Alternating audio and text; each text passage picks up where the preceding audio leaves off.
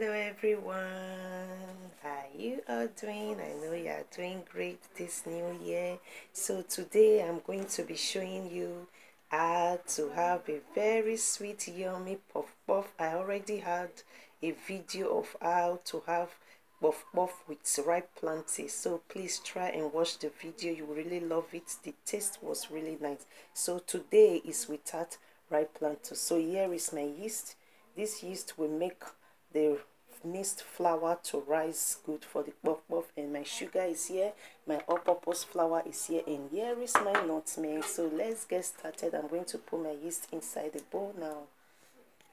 My yeast is in the bowl. I'm going to add lukewarm water, not cold water. The lukewarm water will make the yeast good.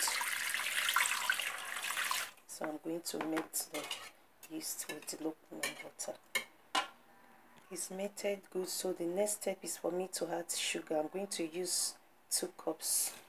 This sugar, I'm using 2 cups, and I'm going to add my nutmeg. The nutmeg will make the puff puff to have very nice flavor. You know, even from afar you can hear the scent of the puff puff with the nutmeg. So I'm going to mix everything together. I'm going to add 1 more cup of this sugar to mix everything together. Time to mix together the yeast, the lukewarm water, the sugar, and the nutmeg. You have to mix it properly, you know. It's mixed good already, so now it's time to add our all-purpose flour for all preparation. Add everything and mix together. So now it's time to mix the flour, everything together.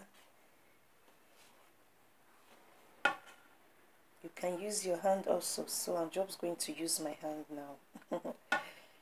So I'm going to add more lukewarm water because it's too thick. Puff puff have to be light, not thick. The mixing continues. So I'm still mixing it. I didn't use my hand even, so this is just what for mixing, you know, flour is very good. It's what I've been using. I didn't even need to use my hand for mixing it. So it's almost true, you know.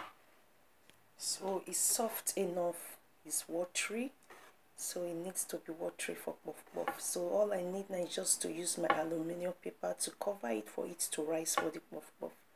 When it looks this way, you know it's really mixed good.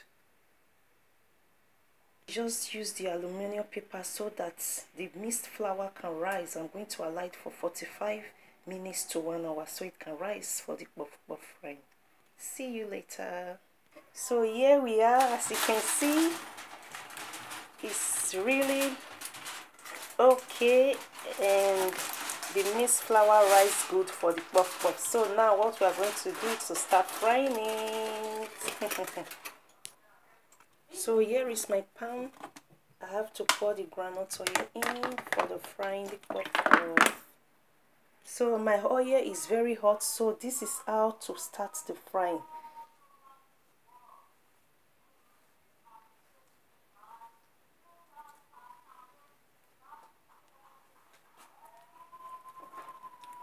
Just pick it little.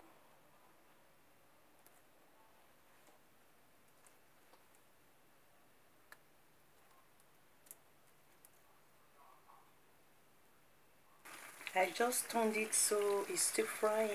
Puff puff. Here is our puff puff, so the frying continues. Here we are, our puff puff is ready. So these are 2 ways for you to enjoy your puff puff more.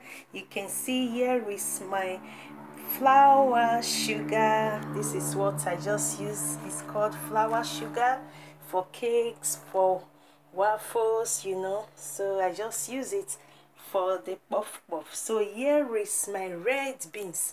This is what I use. You know, I just prepared it here. Here is my red beans with mango, with onions, with groundnut oil. So you really enjoy your puff puff more, either with this red beans prepared just the way I prepare it now, or with this flour sugar. Thanks a million for watching. Hope you love this video. Please thumbs up. Please subscribe to my channel for more videos. Mama, what is puff puff called in Netherlands? Oliebollen. Yeah, in Netherlands, puff puff is called oliebollen. Thanks for watching. See you in my next video. Bye.